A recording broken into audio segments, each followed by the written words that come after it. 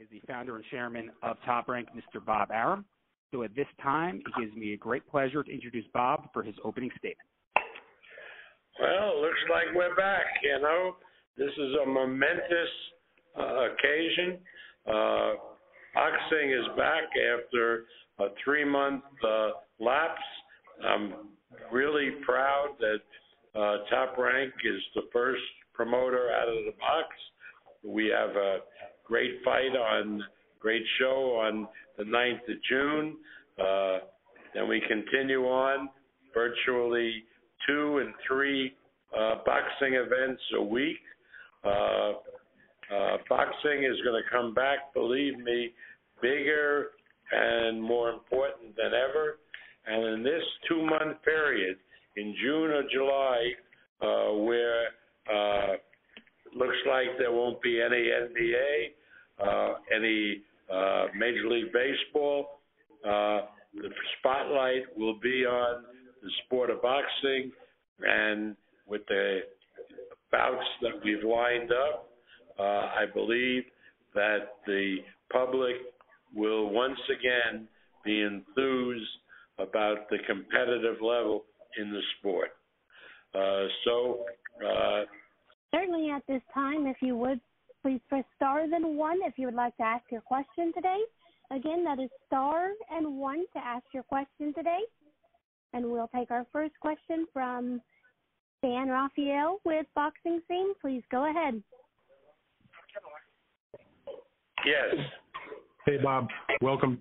Can you just briefly sort of explain the thought process about how you went about bringing these fights back? And I sort of get it, like that these initial bouts are not for titles if you have world champions, but can you just explain sort of the thought behind that? Yeah, I mean, this is not an easy job. It seems like it's easy, but my people, Brad Jacobs and Todd DeBuff, really been working for months on this, getting the protocols in shape, the testing, working with the Nevada Commission and its medical staff. I mean, this is something that nobody, at least on our end, had any experience with. So it's really been a work in progress, and it continues to be a work in progress.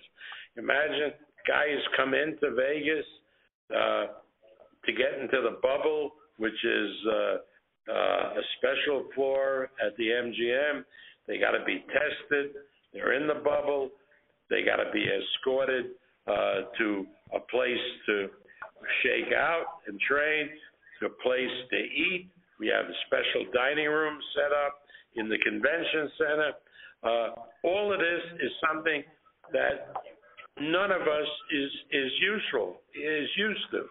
Now, we're not starting out with title fights, but we're going to, before long, maybe by the third week, start doing some world title fights, because there are other issues with the organizations which we're working out.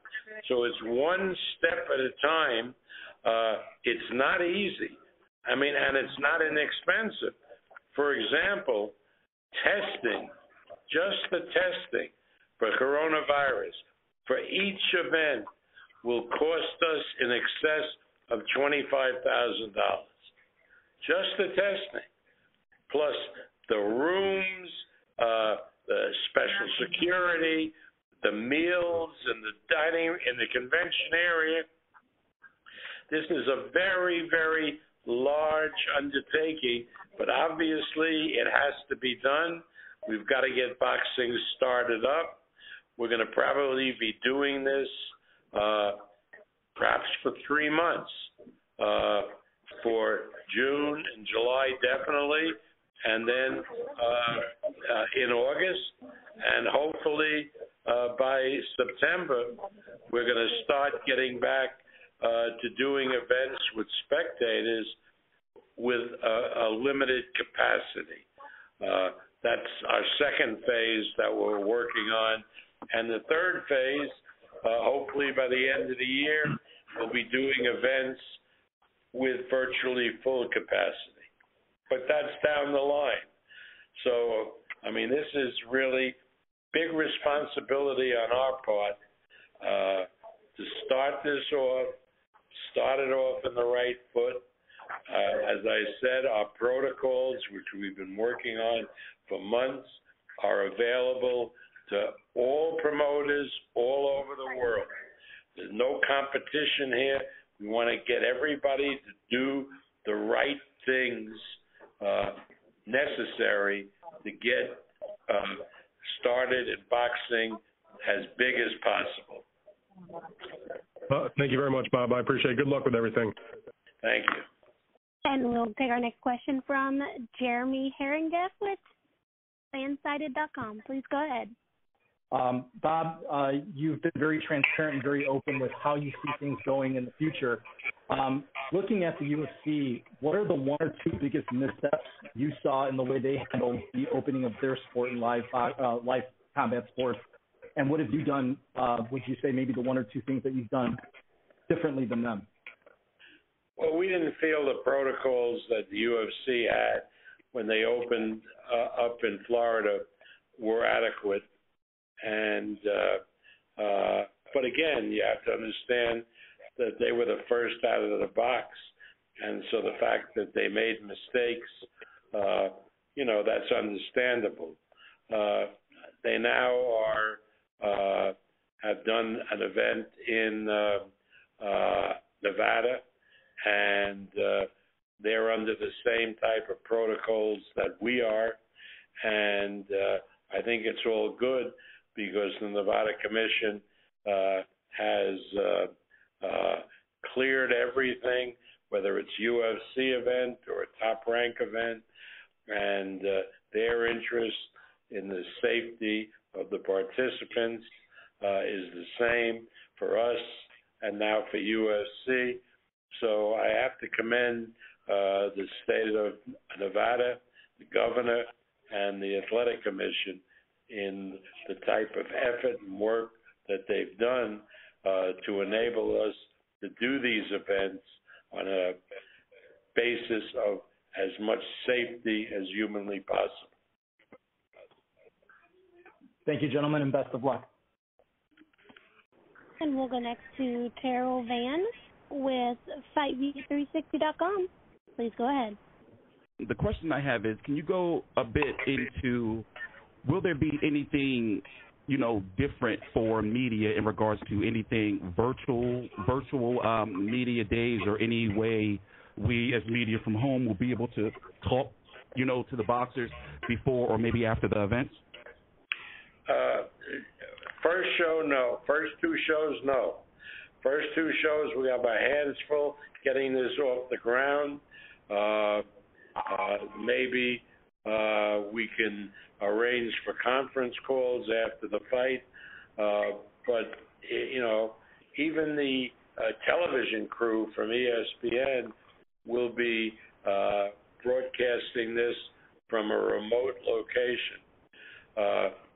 We will not have media at the event because of the whole testing, and we want to make sure that everybody is safe with these first two events. We have our hands full. We haven't done it before. We want to make sure that everything goes smoothly because there's a whole bunch of, there's 30, ESPN has at least 30 people in their camera crew. The commission has another 20 or 30 people with the referees and inspectors. And so we eliminated media in the bubble, in the arena for the first two shows. And what we hope to do, once we see how well these events have gone, is to now open it up to a limited number of media at first for the second week, and then expand as we go along.